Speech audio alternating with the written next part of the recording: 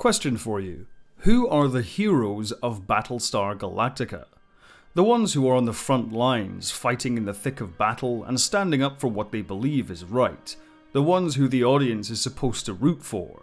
For most people, the answer is probably Apollo and Starbuck. They certainly fit the bill in the original series with its operatic tone and family-friendly sentimentalism. When it comes to the reboot, it's difficult to call anyone a genuine hero, at least in the romantic sense of the word. However, I still feel like most people's default answer would be Starbuck and Apollo, and if not them, Adama and Roslin. But I'd argue that the real heroes of Battlestar Galactica aren't any of these people. If that title belongs to any two characters, it belongs to Karl Agathon, aka Helo, and Sharon Valeri, aka Athena.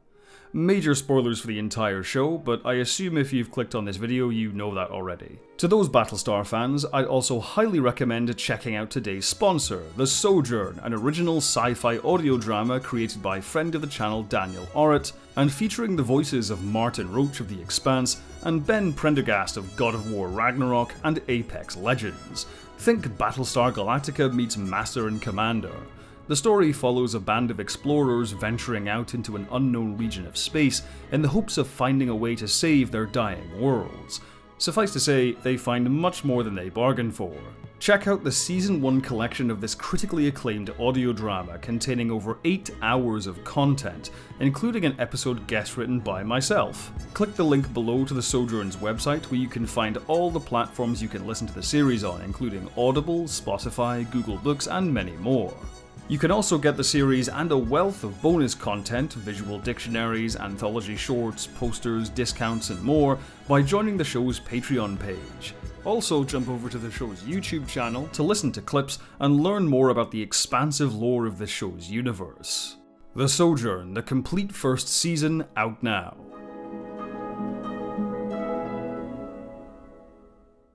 Now, terms like hero and villain are difficult to apply to the reboot of Battlestar Galactica because it's generally quite a bleak show.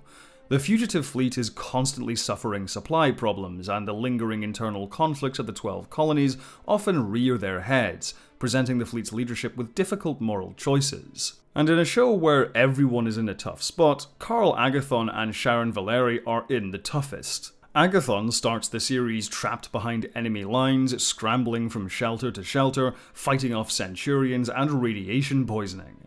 Though the situation is being orchestrated by the Cylons, once Sharon switches sides, it becomes real. They have no Battlestar to fight battles with, and no Raptor waiting to rescue them.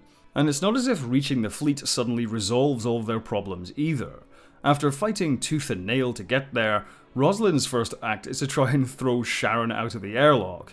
Though she survives this, Sharon is made a prisoner aboard the ship, surrounded by people who hate her very being, and Agathon is seen by many as an enemy sympathizer. Neither of them has the connections in the military or political office to protect themselves. They have virtually no leverage, no reputation, and no support.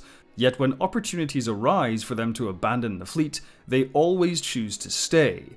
They don't hatch plots and schemes to manipulate their way to the top or seize their freedom by force. They endure the slings and arrows, hoping that someday their mere existence will be enough to change the minds of those around them, and eventually it does work.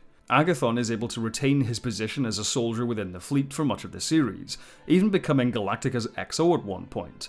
But it's only by Season 4 that Sharon is finally given a commission within the fleet and accepted as a full member of the crew. The amount of mental, emotional, and in some instances physical strength it takes for both of these people to remain with the fleet is nothing less than astounding.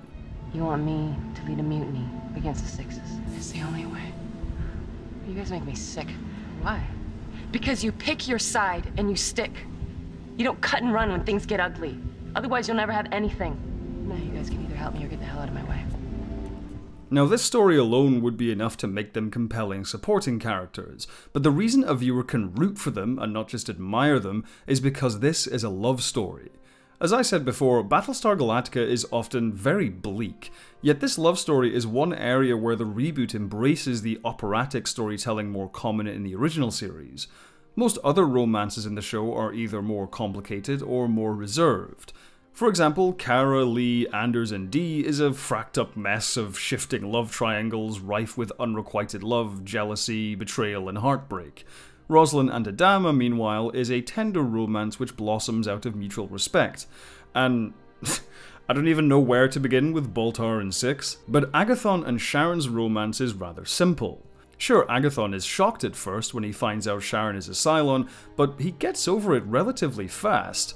By the second season, he's willing to risk everything to protect Sharon, and she is willing to follow him to a place she knows she'll be hated just to stay with Agathon. They do this because of the simple fact that they love each other. In their eyes, being together is worth all of the pain and torment. But where Sharon and Agathon go from supporting characters one can root for to the real protagonists of the story is when their relationship comes to embody one of, if not the core themes of the entire series. The overarching conflict between the Cylons and humanity is one born of ideology. Cylons fear humanity for what they might do when they have to compete with another race as advanced as they are, and humanity sees Cylons as lifeless machines, whose program-driven behavior is incompatible with the human way of life. But on an individual level, we are shown time and time again that there isn't much difference between the two races. Humans and Cylons both feel deep emotions, they both believe in deities, and they both have hopes and dreams and ambitions. Separated from their societal and cultural baggage, there's no real reason for an individual Cylon and an individual human to fight each other. In fact, this is a point that Galactica 1980 of all things made. We are enemies. Well, no, we're cultural dissidents. That means our cultures don't get along, but that's in their world. Here, things are, different. In a way, Agathon and Sharon's relationship starts as a kind of remake of this episode concept. A Cylon and a human trapped on a planet together overcome their differences to stand and fight for one another. Although Agathon and Sharon start on the bottom rung of the fleet's power structures, their relationship affects larger changes within the fleet throughout the series. By seeing these two together, Adama, Roslin, and many others come to realize how cruel and extremist the Pegasus crew are. Embracing Sharon as one of their own also sets the precedent for the rebel Cylons to later join the fleet in the final season. Both sides of this conflict overcoming their differences to help one another is thanks largely to Agathon and Sharon sticking by each other. One human and one Cylon who really see each other and realize there's no reason for them to fight. This is, I would argue, the core theme of Battlestar Galactica distilled into a single relationship. While other characters are undoubtedly the protagonists of specific episodes, Agathon and Sharon are the secret protagonists of the show overall. And by the end of the series, after all they've overcome, they deserve their happy ending as the real heroes of Battlestar Galactica. Thank you for watching. If you like my videos, be sure to like, subscribe, and share to stay up to date on all of my new uploads. If you want to help the channel grow, jump over to my Patreon where you can see videos early, uncut, and ad-free. Speaking of which, I'd like to say thank you to all of my patrons and members now appearing on screen, with an ultra thanks to Extreme Streamers, Tom, Dusk, Colin Camille, Patrick Fleming, Matthew Camille, Ed Mark Star, Dylan Thomas, Lilac Yane, Howard Craig Akervik, and Kajing G. Have a good one, and as always, live long and prosper.